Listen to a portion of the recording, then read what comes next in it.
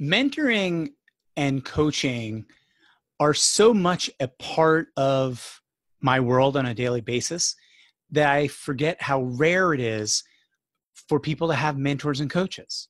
Welcome to another episode of Conversations About Conversations. Today I'm talking about mentors and coaches.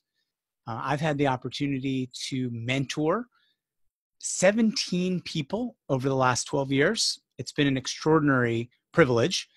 And I've had the opportunity to be mentored by two really significant mentors for me over the course of my career. And the sequence was pretty lucky because in my 20s, I had a mentor who I like to refer to as my tender mentor. And I say tender because she was really tender with me. She was loving. She was thoughtful. She happened to be my manager as well. And so when she would point things out to me in a very tactful way, when she would send my emails of achievement on to not just her manager, but her manager's manager and all the way up the chain, it was really, really good for my ego. But at the same time, she was able to very softly knock me down when she'd see something I did that made no sense at all. And certainly I was an overconfident, young, know-it-all person back then. Now, and maybe I'm some of that way now still.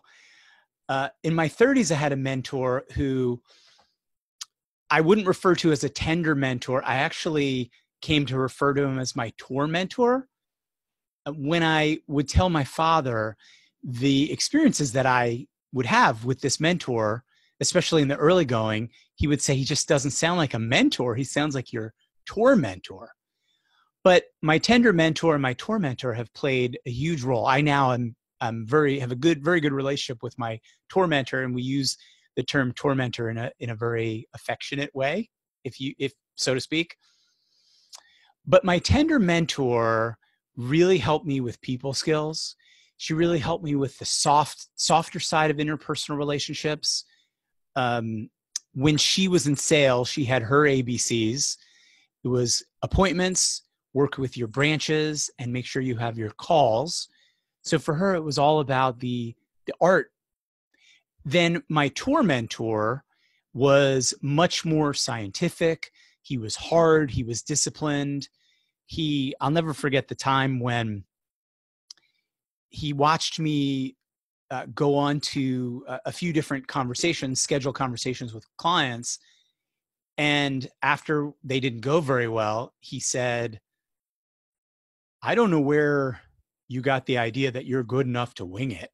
You are not good enough to wing it, which was kind of harsh at the time when he said that. But the problem was I wasn't good enough to wing it. And I still, to this day, remember that. It's kind of like in the back of my head. And anytime I try to wing it, I'm totally clear. I am not good enough to wing it. Not that because I'm not good. I'm great. I'm great at my job. But because if we really, really care about the results that we want to get with our clients, our colleagues, our managers, then we want to be prepared. There's really no excuse. So I would say that a transformation occurred over time. My tender mentor had me focus on listening versus talking. She had me focus on making sure I was getting feedback from people versus just my bravado, overcoming everything. Whereas my tour mentor really got me from thinking, well, I'm good enough to wing it, to always being prepared, to when I would need to go into some interpersonal situation where there might need to be conflict, always go in with a plan.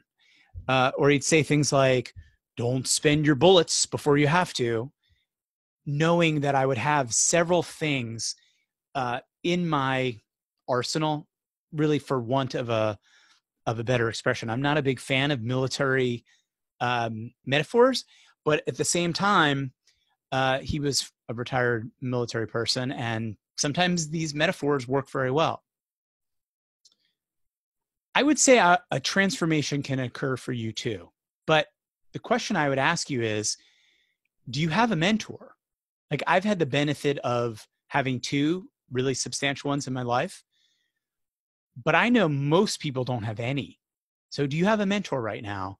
Do you have someone who will spend the time with you that's necessary for you to have that transformation, get the results you're looking for, get the money you want to be making, get the achievement you're after? All things that require, if not a mentor, require coaching, require good management. There is a huge amount of demand for mentorship and not a lot of supply.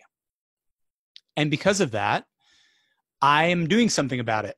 I've launched Conversations, the course, to address that need. It's an 8-week course. It's got group coaching sessions. It's got one-on-one sessions with me.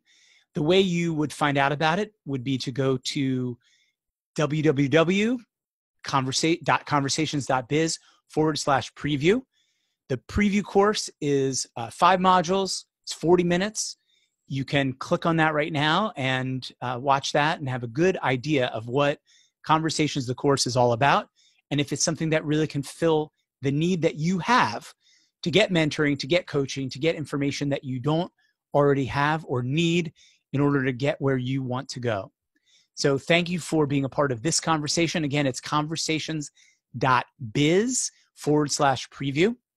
If you have any questions for me, I can be reached at ivan@conversations.biz. Again, it's conversations.biz/preview. Thanks very much for joining me in this conversation about conversations.